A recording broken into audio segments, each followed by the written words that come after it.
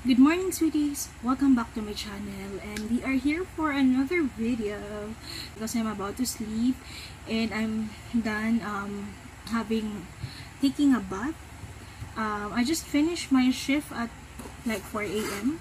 Now I will give my full review on the products that I received from YesStyle. So if you want to watch the unboxing, I will leave it on the sa taas or on the description box, because I used the products for 7 days. So let's see how the products works for me for the whole 7 days. So if you want to know more about this video, please keep on watching.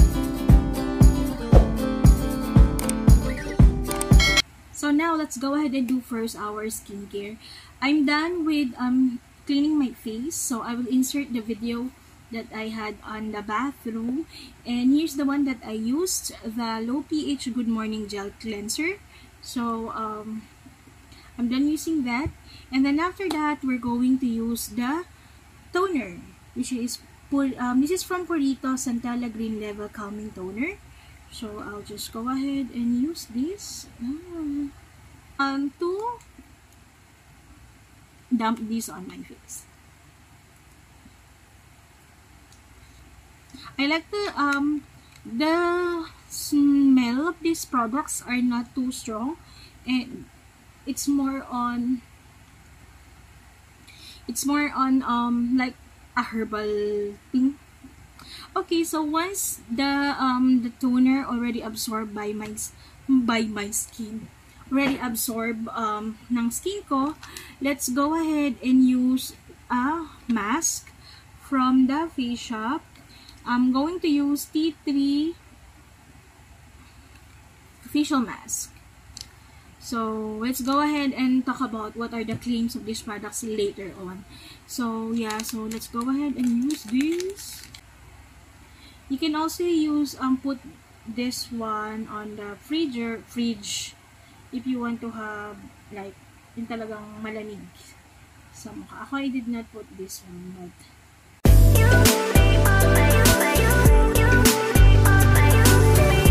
okay, so leave this mask for 10 to 20 minutes, so I'll be back. Okay, so it's already 10 minutes, so remove na natin to. So, ayan. So, kung meron pang ano na natin, itap na natin, pa-observe na natin sa ating skin. So, i-massage natin. Okay, so once na-absorb na ng skin natin yung serum from the mask, so isa may mga serum pa sa loob, we can just go ahead and get that and then put on our skin if you want, depende naman sa inyo. So let's go ahead and go na to the PURITO Centella Green Level Recovery Cream. So I'm not sure kung nakita nyo, and put this on our skin.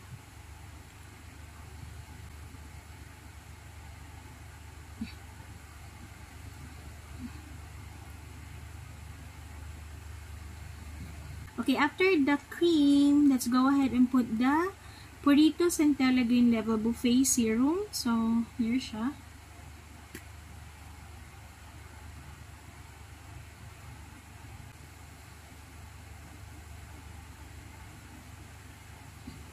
Okay, so I'm done now with the serum, and the last that I'm going to use is the Centella Green Level Eye Cream.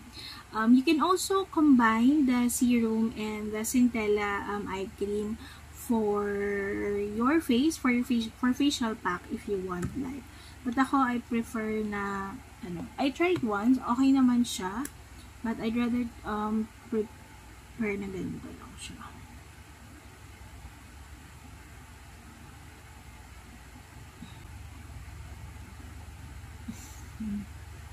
Ganyan, panit para malilitin natin. Hindi ko.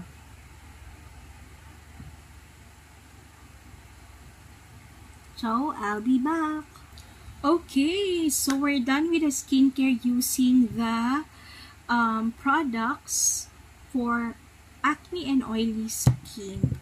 So, let's go ahead and talk about each products and how the products work for me, and what is their performance during the 7 days that I use the product. So let's start with the COSRX Low pH Good Morning Gel Cleanser.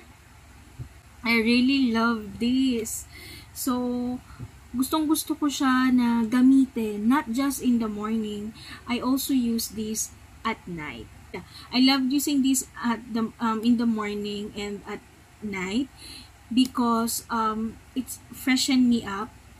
Lalo na sa umaga, since puyat ako, most likely my skin is mas mabilis mag-produce ng oil. So medyo oily skin ako after my shift. So by the way guys, I'm a combination of oily and dry skin. So may part na oily skin ako and then may part na dry skin. So most of the time yung T-zone ko yung pinaka ma-oil sa akin. Pero hindi naman everyday na oily siya. At the same time, may part ng skin ko na dry skin ako. So, that's my skin.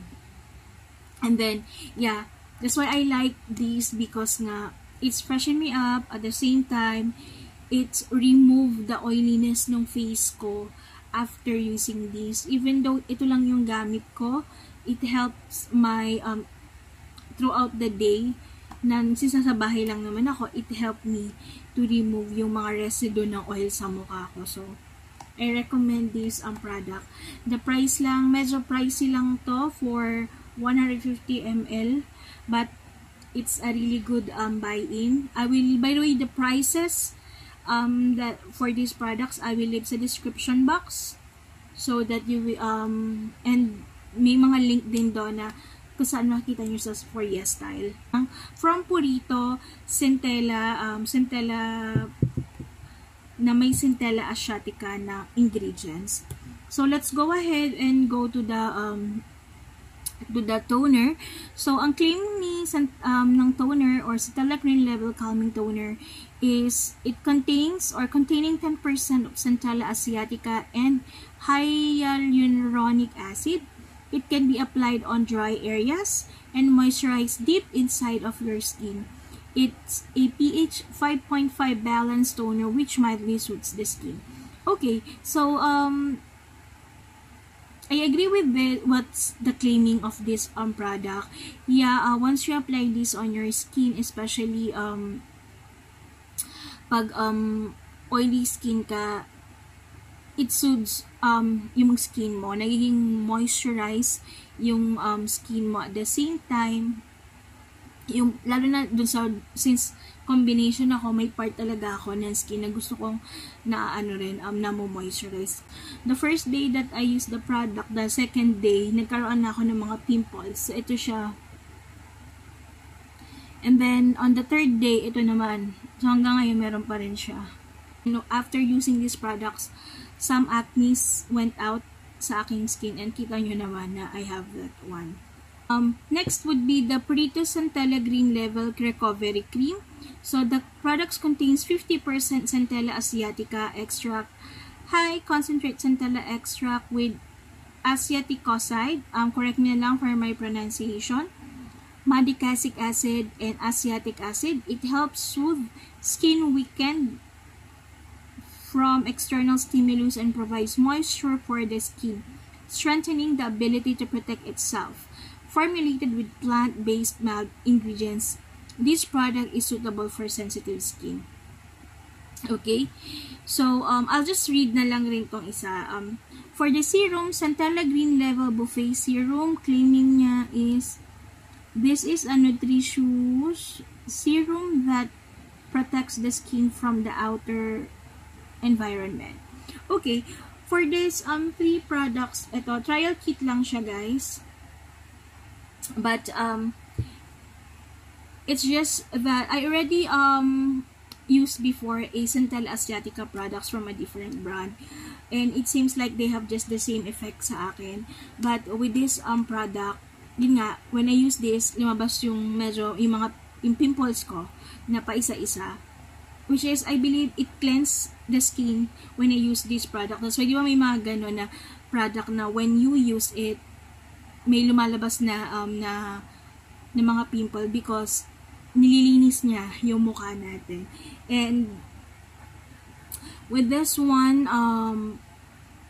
yun lang yung ano ko sa kanya. Maganda siya in terms of cleaning your face, at the same time protecting yung skin mo, or it's like a barrier on your skin na to balance your yung pH yung pH ng skin natin.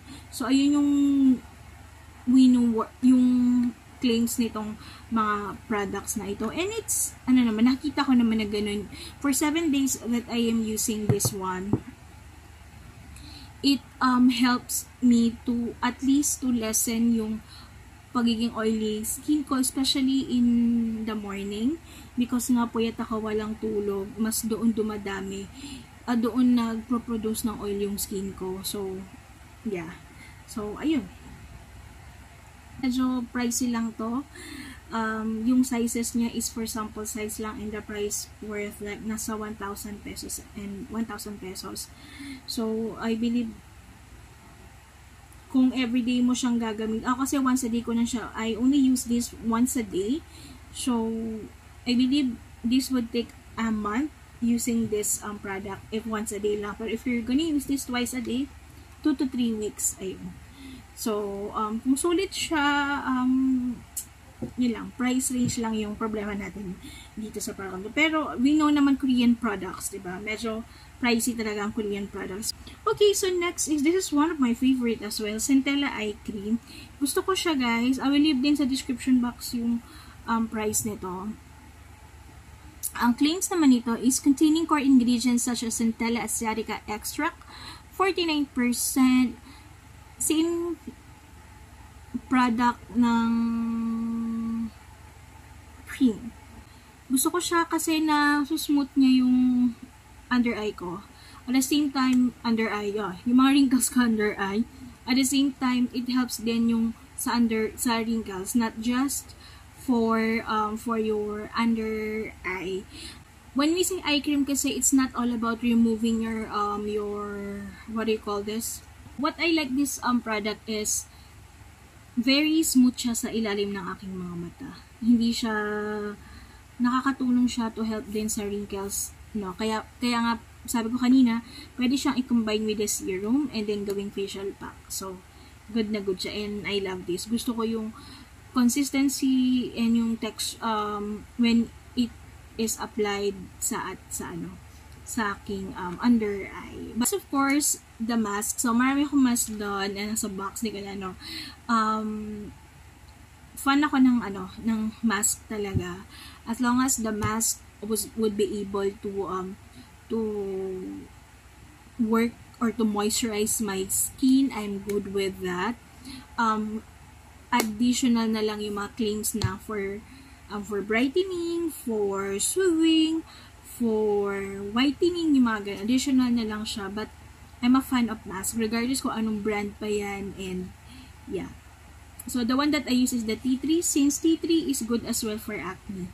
And meron akong acne, para matuyo lang siya. So, ayun na nga guys. So, I'm done reviewing na this products for 7 days. If, for recommendations, the only recommendation that I will have is this one, and of course the mask and ito. But overall, must buy yung mga products na ito. So if you would like to purchase or to try these products, I will leave on the below there on the description box yung mga links nitong mga products na to and prices na rin. So guys, ayun lang, we're done with this video. And I hope nagustuhan ninyo yung simple review ko. I will have as well my review on my Instagram. So I will post this today. Yeah, today. So yun lang. Thank you for watching. Please don't forget to hit the subscribe button and tap the notification bell so you are notified to any videos that I am uploading. And if hindi ka pa nakasubscribe, please mag-subscribe ka na. Please. May pag-giveaway ako. Yun lang, sweetie. See you soon on my next video. Bye!